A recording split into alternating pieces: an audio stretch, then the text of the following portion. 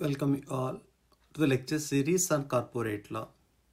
The present lecture is discussing, or I will be discussing on the debt capital.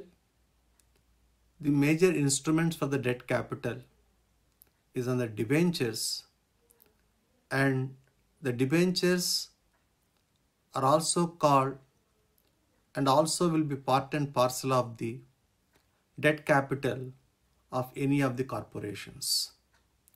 We will be discussing, I will try to throw a light on the aspects of debentures from the perspective of company law, and also we will be analyzing the one of the landmark case, Sahara judgment 2011, delivered by the Supreme Court of India, and still there is a lot of problem in the enforcement of on the judgment and recovery of the capital paid by the investors, and when the investors are the fictitious, or there are a lot of other lacunas. Let us move on to the provisions of corporate law, then we will discuss about the cases. So as for the section 2 class 30 of the Companies Act, debenture includes stock, bonds, or any other instruments of a company evidencing a debt, whether constituting a charge on the assets of the company or not. So in a simple terminology, according to the section 2 class 30 of Companies Act, debenture is a document acknowledge the debt, and this acknowledging of the capital through the debt instruments. So that debt instrument means where the company borrows the money, issues the capital. Let us have this small hypothetical example how this comes into the A Limited wishes to raises the capital, right? And they identified that capital by issuing of debentures, and the Companies Act provides if any company wishes to raises the capital through the debentures, then it has to appoint debenture trustee, right? Debenture trustee if number of investors are, right? If number of investors are more than 500. If the number of investors are less than 500, you don't require to appoint the debenture trustees. The public limited company raising the capital through the debentures for the people more than 500, it has to appoint debenture trustee. Debenture trustee will take care of the responsibility on the issue of the managing of the funds. Now, in other circumstances, in the case called the other circumstances means how it applies to the, in the case of private limited companies, what would be the law, and why this concept has become so prominent in the case of the capital markets, or in the area of the what you call subject on the law, particularly with regard to the debentures. Debentures basically borrowing of money by the company, right? Company borrows the money by issuing of a document that is called debenture. The returns for the investors are, the returns for the investor is that they will get the interest. If there is a person who tries to invest through debentures and they will get the interest in the case of normal debentures, But if debentures are something convertible, non-convertible, redeemable and non-redeemable, we have the different types of the debentures. I will try to explain to you what are the various types of the debentures. In the first case, we have the debentures number 1, convertible, 2, non-convertible, 3, redeemable, 4, non-redeemable. So convertible means that there can be an option to the debenture holder that debentures can be converted into the share capital, or they can be converted into the either equity or preference shares. So the company can provide the option where you can find out that the whether it is a convertible debentures or the non-convertible debentures. Redeemable, non-redeemable provides the time factor at what particular point of time you can raise the capital and you can also take back your what call the debentures back. The redemption basically comes collection of the or realizing of your right before the expiry of the contractual terms, before the expiry of the term which has been written in the capital markets or written in the documents as such. Now let us see these types of the documents, like these types of the documents in the sense convertible and non-convertible and redeemable and non-redeemable. How far law is recognizing them, right? How far law is recognizing them to discuss about the types of various debentures. As far as company law, we will see the provision in company law, that is section 71 of the Companies Act. We have only one prominent section, that is section 71 of the Companies Act. For another 10 minutes, we will discuss about the legal aspects of the section 71 of the Companies Act, then move on to the Sahara judgment. What happened in Sahara judgments, we will see. Section 71 of the Companies Act speaks, a company may issue the debentures with an option to convert the debentures into the shares. This is what just I was telling, convertible, right, debentures. So a company may issue the debentures with an option to convert debentures into equity or the shares.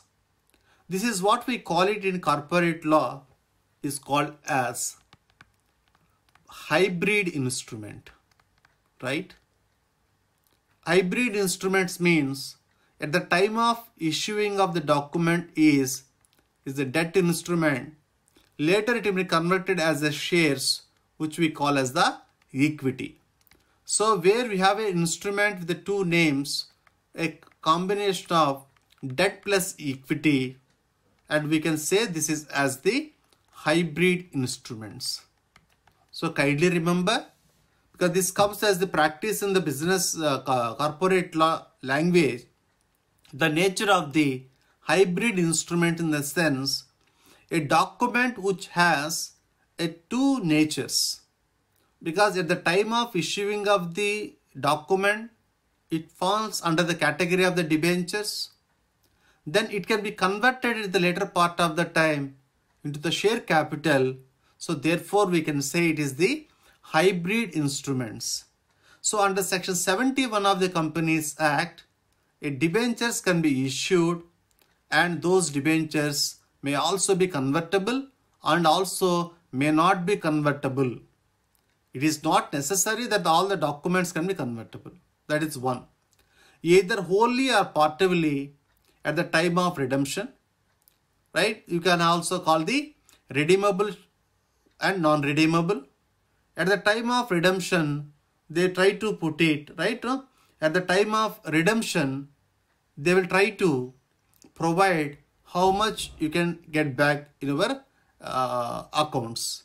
How much you can get back, the meaning thereby is that how much amount you can take it back, how much you can make a convertibility into the equity shares. Now, the provision under 71 subclause 1 provided that issue of debentures with an option to convert such debenture into the shares wholly or partly, it has to be approved by special resolution in the general meeting. It is a procedural clause. That means a company is supposed to take a prior approval in the company's management by passing of a resolution where you can approve, and after approval in the company's meeting, the company may go for the issue of the debentures, which are called as the convertible debentures. One is about the procedural clause, other one is about the substantial part. Now see section 71 subclause number 2. No company shall issue any debentures carrying any voting rights. So it is as simple as that debenture holders are not having the voting rights. Debenture holders will not have the voting rights. They just have participatory rights to the extent of their what you call about the debentures. So that is what is simple as that. Subclause number 3, 71, 1 we have done. Subclause number 2 we have done. Subclause number 3. Secured debentures may be issued by the company subject to the terms and conditions as may be prescribed. This is also another very elaborative provisions. Secured debentures means when the company borrows the money by issuing of debentures, the lender should be provided some security, that where we call as the secured debentures. In a simple understanding, if the bank is giving loan to the company and company issues the debentures, they keep some property as the securities. The lender who lends the money by receiving the debentures, then the lender requires some security in order to realize that money in the case of the default by the company. It is as simple as that. If you are giving money to somebody else, you require them what is the security you are keeping. In the case if they failed to repay, then the lender who has lended the money can realize the amount which has given by selling of the property or by different modes which are provided under the various legislations. Subclause number 3. 71 subclause number 3 speaks where debentures are issued under this section, the company shall create debenture redemption account DRR account out of the profits of the company available for payment of dividend.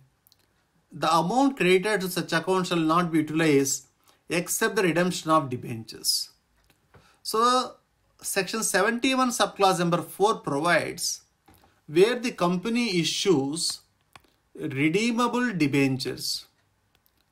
Redeemable debentures means if the company takes the money by issuing of redeemable debentures, it is understood that company has to repay to the debenture holders as and when redemption time comes, as and when the debenture holders wishes to take back. Therefore, company law provides under section 71 subclause number 4 that you keep money or you keep some capital under the debenture redemption reserve account. So therefore, the money is kept in a special account and the money only can be utilized for the purpose of redemption of debentures. So money cannot be used other than which is provided under the redemption accounts. So therefore, we have the redemption of the shares, redemption of the debentures.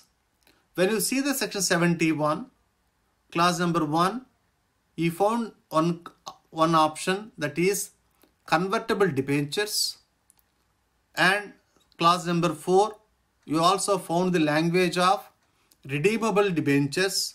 That is where I have put it here.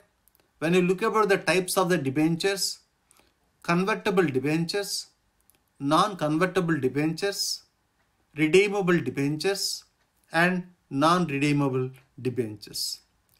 Now subclass number 5, no company shall issue a prospectus or make an offer or invitation to the public or to its members exceeding 500 for the subscription of debentures unless company has, before such issue or offer, appoint one or more debenture trustees, right? Appoint one or more debenture trustees to govern the fund raised by the debentures. It is as simple as that. If a company is raising debentures more than 500 people through prospectus or going to the capital markets, it has to appoint the person, that is debenture trustees, right? So debenture trustees is the requirement to appoint, and by the company, they are independent after appointment. They will manage the issue. They will try to discuss about the rights, duties, the process for investments, and where the investments are made. These are being taken care by the debenture trustees. So debenture trustees are having the primary duties to take care about the complete issue. Subclass number 6, a debenture trustee shall take steps to protect the interest of the debenture holders and redress their grievances.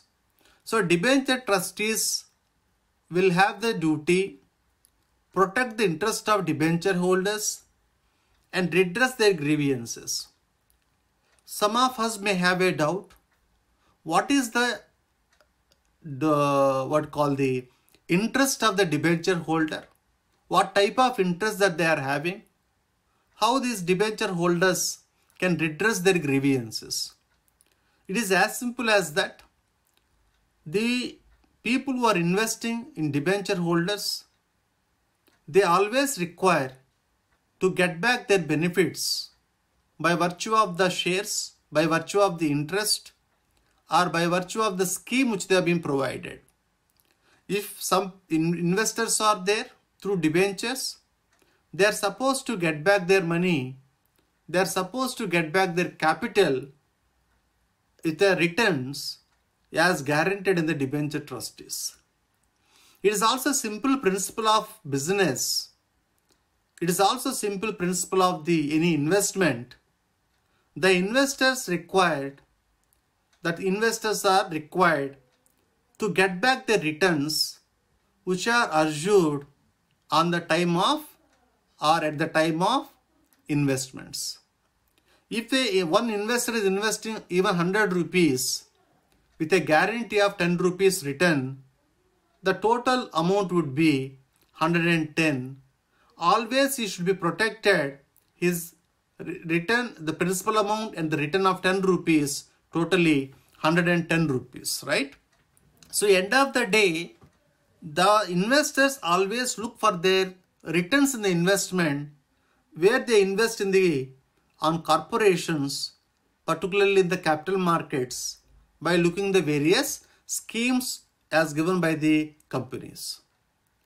Subclass number 7, any provision contained in the trust deed for securing issue of debentures or in any contract with the debenture holders secured by trust deed shall be void insofar as it would have the effect of exempting trustee thereof from or indemnifying him against any liability for breach of trust, where he fails to show the degree of care and due diligence required of him as a trustee, having regard to the provisions of trust deed, conferring him any power, authority, or discretion, provided that the liability of debenture trustees shall be subject to exemption as may be agreed upon by a majority of debenture holders, holding not less than 3/4 of the value of total debentures at a meeting held for the purpose. It comes about the liability of the debenture trustees. As of now, we don't require to talk elaborately on that. Maybe as and when time requires, we can discuss. Because as per the Indian Trust Act, once you create a trust under the capital markets, particularly for debentures, there are liabilities, there are non-liability. The liability in the sense, if a person is acting without proper care and without diligence, the opposite to the proper care and due diligence is that the people who act as negligently, misusing the power as well as abuse of the power as vested and provided by the trust. So therefore, the debenture trustees have the duties that they should maintain their duties, they should perform their activities in the due care as well as the bona fide intentions, because not to defraud the investors. And 71 subclause 8. A company shall pay interest and redeem the debentures in accordance with the terms and conditions of their issue. And 71 clause number 9. Where at any time the debenture trustees comes to a conclusion that the assets of the company are insufficient or are likely to become insufficient to discharge principal amount as and when it becomes due, the debenture trustee may file a petition before the tribunal, and the tribunal may, after hearing the company and other persons interested in the matter, by order, impose such restrictions on incurring of any further liabilities by the company as the tribunal may consider the necessary in the interest of the debenture holders. So this point is given a right to the debenture trustee to file a petition as and when trustee will come to know that the assets where the charge was created are insufficient. So therefore trustee gives an alarm. Trustee try to inform to the tribunal, see that the assets are very less. So therefore there may be insufficient funds to the debenture holders. End of the day, debenture holders will have the problem in order to realize the money. So therefore they can provide that the debenture holder can file the legal redressal. Debenture holders can move into the tribunal for their remedies. Subclause number 10. Where a company fails to redeem the debentures on the date of maturity, fails to pay interest on debentures when it is due, the tribunal may, on application of any or all the debenture holders or the debenture trustees and hearing parties concerned, direct by order the company to redeem the debentures forthwith on payment of the principal and interest due thereon. So it is a very simple clause on the failure to pay back, right? Failure to pay back by the company, and the tribunal can pass an order to repay. So tribunal can pass an order to repay with the principal amount as well as with regard to the interest. In the case of the default is made, even if the tribunal has given order, every officer of the company punishable with an imprisonment up to 3 years and up to 2 lakh rupees to 5 lakh rupees of the fine, and any of these, either both of them. So in the case of the default in debentures, the maximum punishment is given 3 years imprisonment as well as to the fine up to 2 to 5 lakh rupees. Any contract with the company to take up and pay for the debentures may be enforced by the decree a specific performance. So specific performance is given for enforcement of the rights. Now let us go back to the one of the landmark case. We will discuss sometime on Sahara judgment. Then we will also come back to the provisions of what we can say corporate law, particularly in debentures. Before going to the judgments, I will try to establish what happened in this case. Say for example, a limited company raised the capital, going to public, issuing of debentures, namely OFCDS from more than 20,000 people, 17,000 people. The amount is more than 20,000 crores, right? A company approached the public through private placement, right? A company approached the public through private placement, raised the capital up approximately 20,000 crores. The total number of people are more than 17,000 people. This transaction was happened under 1956 Act. Under 1956 Act, any company raises the capital through private placement, the maximum number of people shall not be more than 50. So it shall not be more than 50. But whereas when you see here, the total number of people are more than 50, then automatically it comes as the ambit of public offer. So if a company raises the capital which is not permitted by law, then it is supposed to repay the money back, because the company has to repay the collection of money, the collection of the capital to the investors with the 12% nominal interest. It's a very simple case as such. The company collected the capital through debentures, which is not permitted by the law. So therefore Sahara Group has to be repaid with interest. But why this case has become so popular when the facts are very simple? Law is also very simple, because law also will say in the legal provisions, and the court has given an order, kindly repay the money with so and so interest.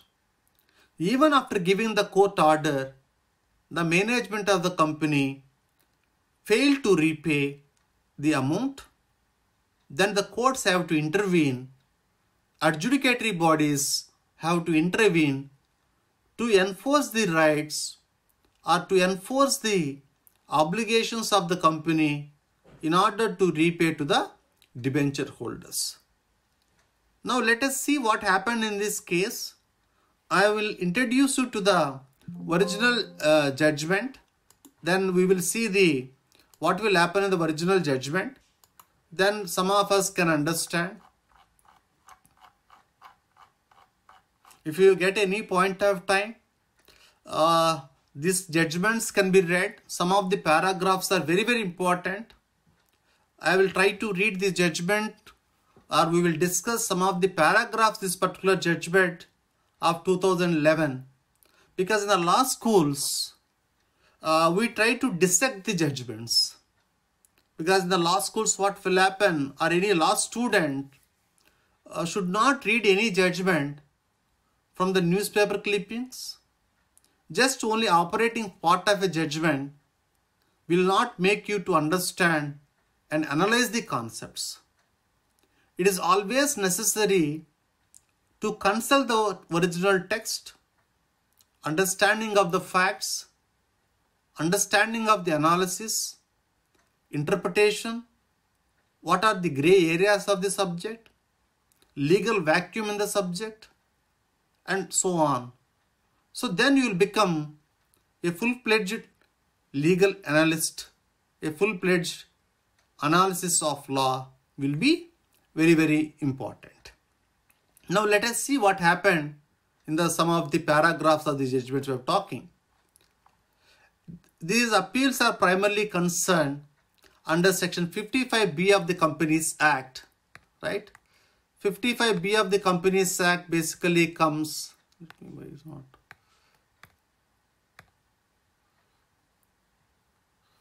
there is some, let me see. 55B of the Companies Act, SEBI, basically talks with regard to the, right?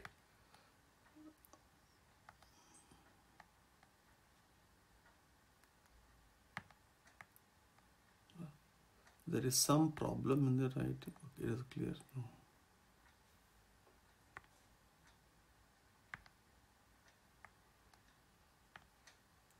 So section 55 of the 55B of the Companies Act, 55A of the Companies Act, which talks on the invitation of deposits. Invitation of deposits has been referred under the Companies Act 1956 Act. It was prohibited. Now moving further, they also said transfer of securities to the public by listed companies or companies which are intend to get their securities listed on any recognized stock exchange in India. The question whether optionally fully convertible debentures. This is what I required your attention, where they referred about the optionally fully convertible debentures, right? So they issued their optionally fully convertible debentures.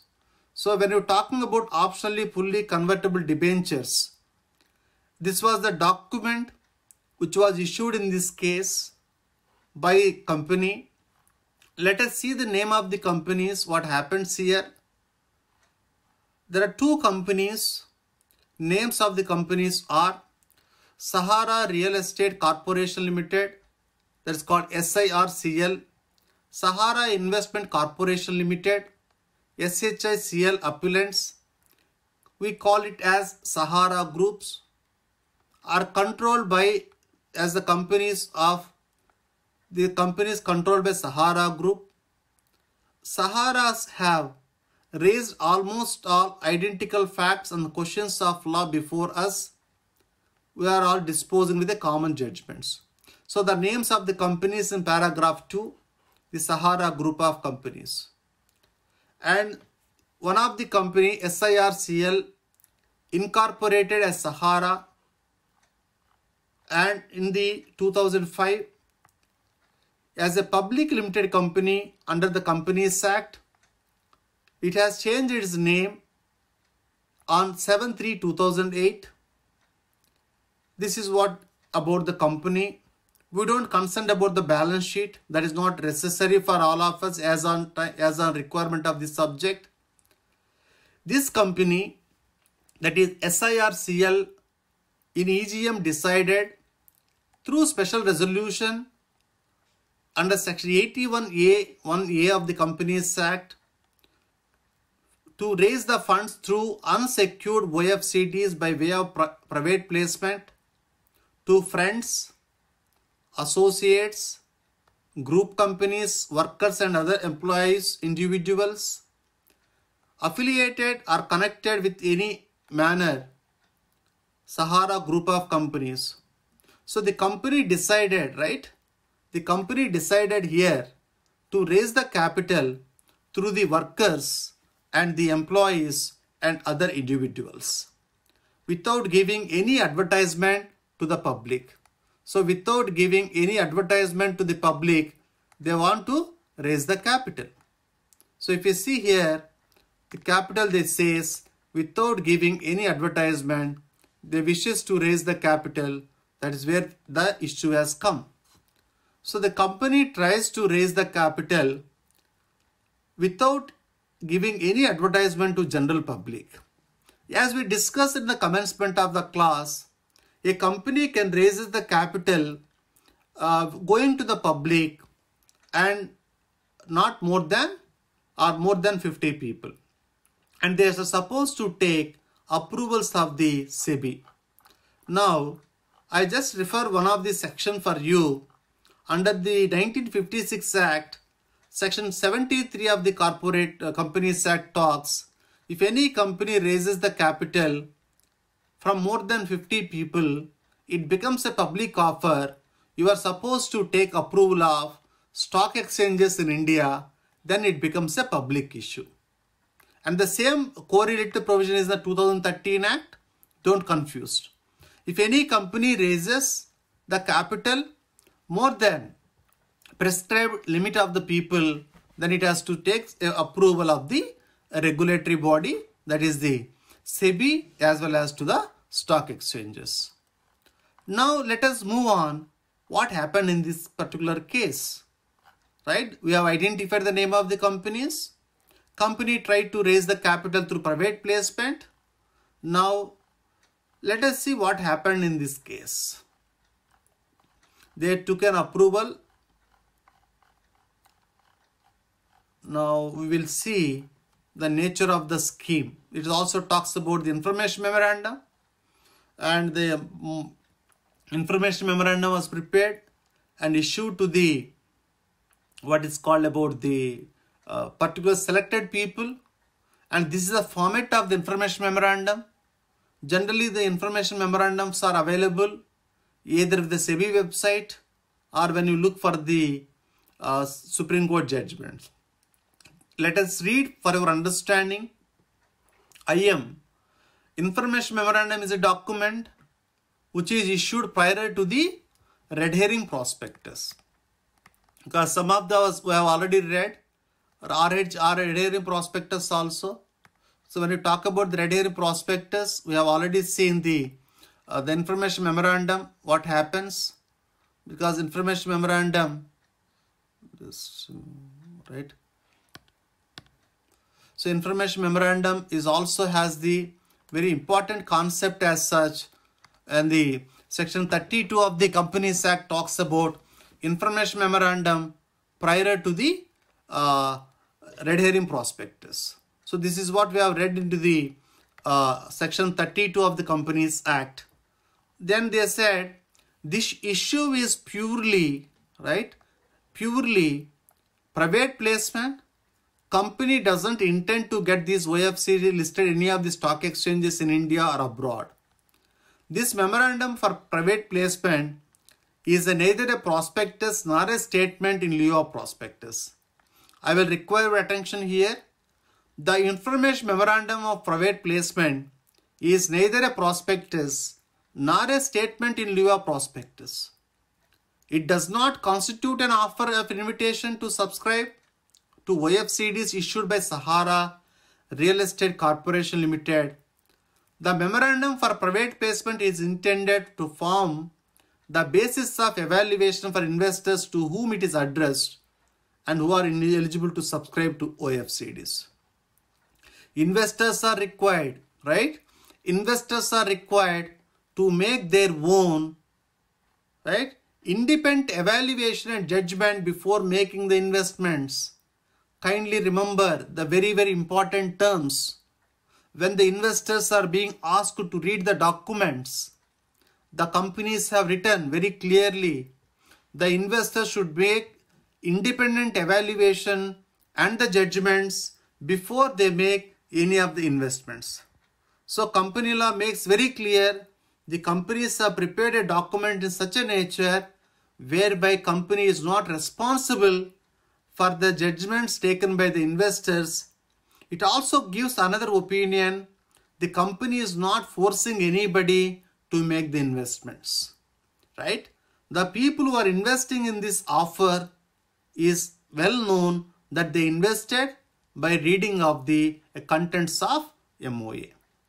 So the contents of memorandum of private placement are intended by the investors to whom it is addressed and distributed. It is for the private placement, not for the other distributions, right? They prepared a document. Now, once they prepare a document, the other issue which comes to us is that what is there in the document? Now, I want to put it in a simple understanding. They issued the three types of the bonds: abode bond, real estate bond, Nirman bonds. I just want to put it a common man perspective. If I am investing 5,000 rupees and the return is 7,728 for 48 months. That means if I invest 5,000 rupees, after 2 years, my redemption value is 7,722. That means my profit is 2,728. If I invest another bond for 5 years, paying of 12,000 rupees, the return is like 3,254. That means the total redemption is 15,000. Then I am going to get 3,000 rupees plus. So if you see overall, if I invest today 5,000 rupees, after 2 years, my returns are 3,000 rupees, more than almost all 4,000 rupees is a profit. That is the nature of the bond the company floated. So the details are given here, and it is up to the people that who can opt. These documents are also be transferable. This I am not going in detail, but to put it in a simple understanding, the company raises a document, ask for the investments. Paragraph number 7. The another crucial aspect of this particular case, SIRCL floated issue of OFCDS, open-ended scheme, collected an amount of how much? Very difficult to read, right? So many numbers. Some of us might have already forgotten, like hundreds. 19,400 crores, 86 lakhs, 64,000 and 2 crores, 200 crores. That means almost all 20,000 crores. The capital was raised between the periods of 2008 to the 2011. And it has a total amount of scheme collected an amount of this much, and collections of 17,600, right? 17,656 crores, 53 lakhs, 22,500, right? 500 only after the premature of dividends. The above amount was collected from 22 crores people, 22,000 crores people, right? So the amount is almost all thousands of amount, crores of amount, not one investor. If you see here, almost all 22 crores, 10 lakhs, right? And you have the huge amount of investors. Now the question will come, the company law permits not more than 50 people or at the maximum 200 in the case of private limited. This public limited company, a collected money almost all 19,000 crores, and from the people ranging from the more than 200, it was the data which was available. The simple punishment is that the company has to repay the money to the investors because this is the irregularity, raising of the capital through unlawful means. It is as simple as that. When the facts are very simple, law is also very clear, why should we read this particular judgment? Now let us see how this case came into public domain. Initially what happened, there was one investor who purchased a flat from Sahara Group. Company failed to pay provide the flat. The person has filed a case in Allahabad High Court in 2008 on a flat dispute, stating that I am having some suspicious activities carried on by the company. So let us make the investigations. By a complaint by one non-investor, he is an investor for the flats, the real estate dispute. He also made a complaint that some of the activities which are carried out by the company are some of the suspicious activities. Then SEBI suo motu has taken the complaint, and SEBI acted very diligently. Then this was one of the, I can say, the activism of the SEBI, where the SEBI brought this whole scam into the public domain, and due to the limited resources also, SEBI is fighting this particular case. One side you have the corporate giants, other side you have the government regulatory body. Our regulatory body, which has been created by the statute, is also struggling to fight with the big corporate giants. So in this case, what was the judgment of the Supreme Court? Can we go back to the last paragraphs, because 270 pages we don't read actually. Now what happens? Paragraph number 9. SEBI has already indicated, has come to know large scale of collection of money from the public by Sahara through OFCDS while processing the RHP submitted by Sahara Prime City Limited and another company, Enam Securities Private Limited. These are all we don't require for our understanding, because we are only concerned with regard to the what is called about what happened in this particular case.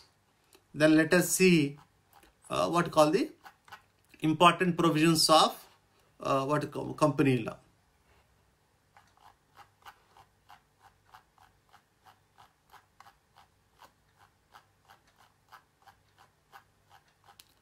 Because what happened in this judgment, from 2011, now we are in 2022, it's almost 11 years or 12 years are completed.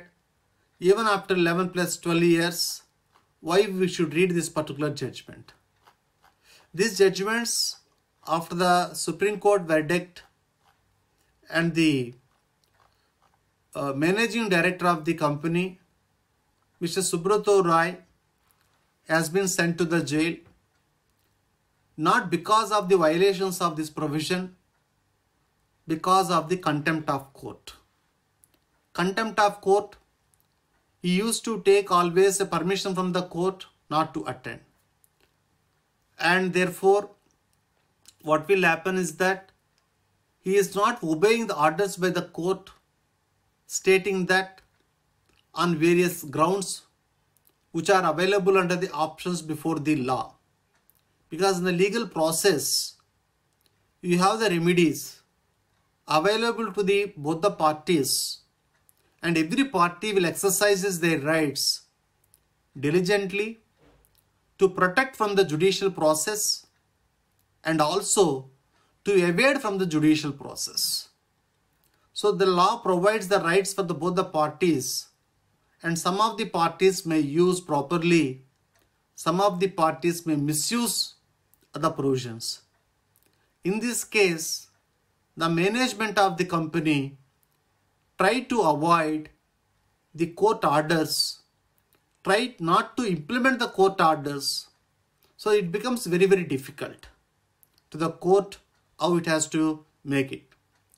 Now when you see the paragraph number 115, what the Supreme Court said, there can therefore be no hesitation in accepting all three perspectives raised on the behest of SEBI to demonstrate that there was a pre-planned attempt at the hands of SRICL, SHICL to bypass regulatory and administrative authority of the SEBI does seem to be real. So I will repeat again. It is a pre-planned attempt at the hands of the SIRCL, SHICL, that is the companies, to bypass the regulatory and administrative authority of the SEBI. One can only hope it is not so. But having so concluded, it is essential to express that there may be no real subscribers of the OFCDS. I will repeat again. In the Sahara's case, it is essential to express there may be no real subscribers for the OFCDS issued by SIRCL. Alternatively, there may be intermix of real and fictitious subscribers. This was emerged in the aforesaid situation, right? Kindly remember, in the Sahara's case, the investors are fictitious. The capital which was raised is the, what we can say, not real. The company has a pre-planned motive and raised the capital from the very people. And the can only hope is untrue. How the subscription amount collected should be dealt, especially when the impugned orders passed by SEBI, SAT are to be affirmed. Even though I hope that all the subscribers are genuine and also the subscriber amount it will be necessary to modify the operative part of the order of this issued by SEBI, which came to endorse by the SAT. The purpose of law is not only satisfied but is also enforced. So the Supreme Court said the purpose of law is not only an enforcement and also to be enforced. Because this judgment as comes is very importantly where you find the total amount which was collected, almost all 17,400 crores initial estimate, and the amount has to be paid within 15% interest. Now the company has to pay with an interest. That's what the order has given. Now after the order, what happened? So this is one of the landmark case in the Indian capital markets where the companies collected the money by raising of the capitals, right? By raising of the capital through the various mechanisms which are provided in the what's called the capital markets. Let us see what happened in this case after this particular judgment happened.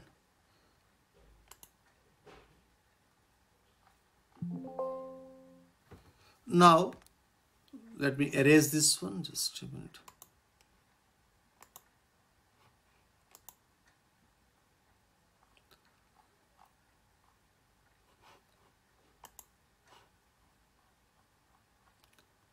Because what happens in this case, let us see, there is some problem.